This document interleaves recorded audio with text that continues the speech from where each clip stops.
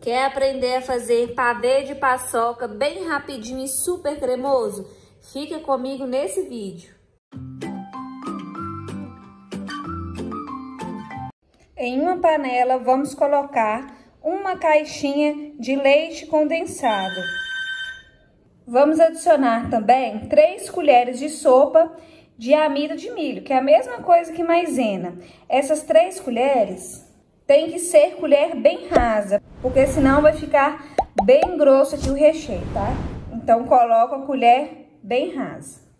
E vamos misturar bem o amido de milho com leite condensado até dissolver tudo.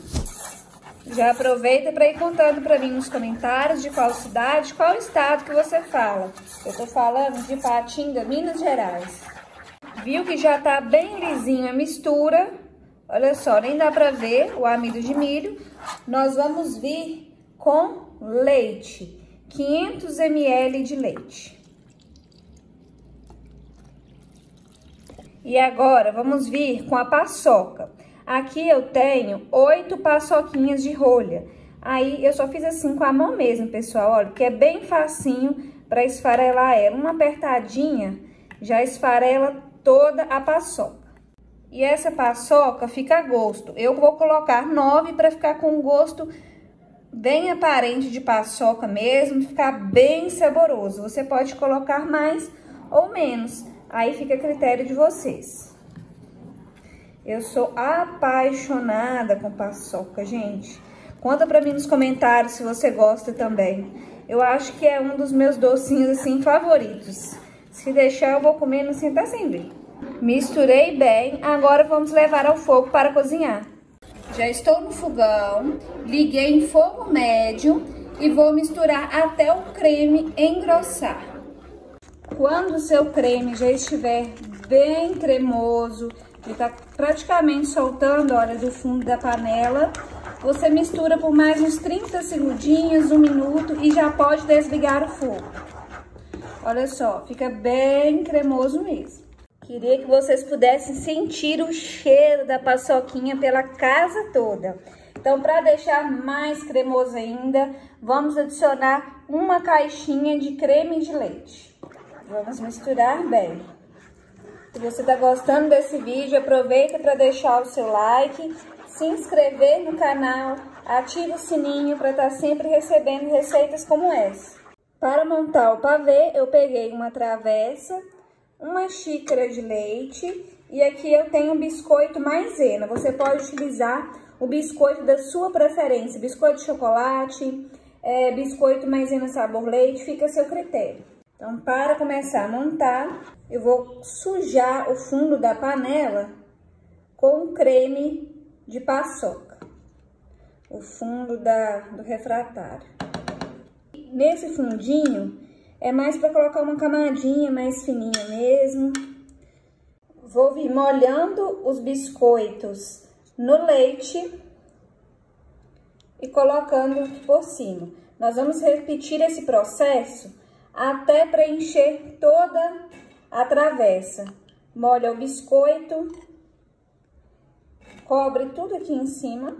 Já preenchi tudo com biscoito, a gente volta com mais uma camada do creme de paçoca. E vamos repetir esse processo até acabar todo o creme.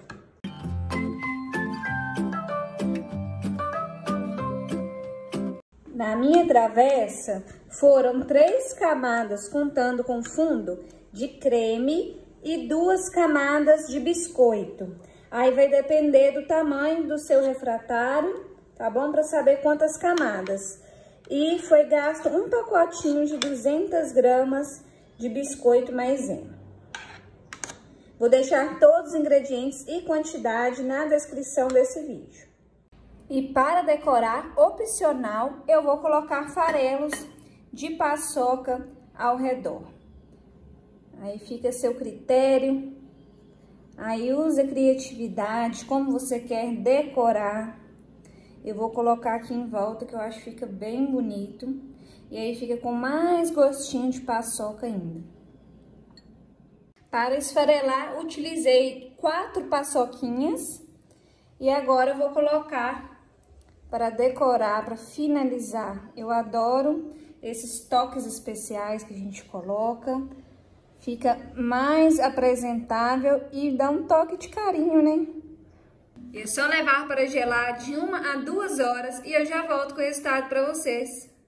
O nosso pavê já ficou pronto. Eu vou tirar um pedaço para vocês verem a consistência e como que ele fica lindo, gente. E o sabor fica incrível. Olha isso aqui, gente. Super recheado, com bastante creme. Olha lá, por dentro como que fica. Gente, é bom demais da conta. Vou colocar aqui no pires para vocês verem melhor. Gente, eu já tô de água na boca. Olha só como que ele fica super cremoso, bastante recheio. Bom demais da conta. Vou experimentar aqui. Gente do céu, vocês não têm noção do gosto de paçoca que fica bem presente mesmo. Ninguém tem dúvida. Gente do céu, não tem como comer uma colherada só não. Se deixar, eu como metade dessa travessa sozinha.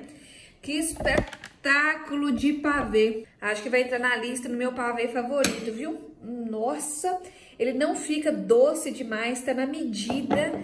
Excelente, muito facinho de fazer, que é melhor que isso. E a paçoca que a gente coloca aqui por cima esfarelada dá uma textura de crocância que consegue deixar melhor ainda. Eu tô apaixonada com essa receita.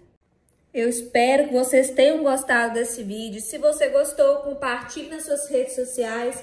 Compartilhe com seu amigo, a sua amiga, que vai adorar essa receita. Deixe para mim nos comentários se você vai fazer também. E até o próximo vídeo.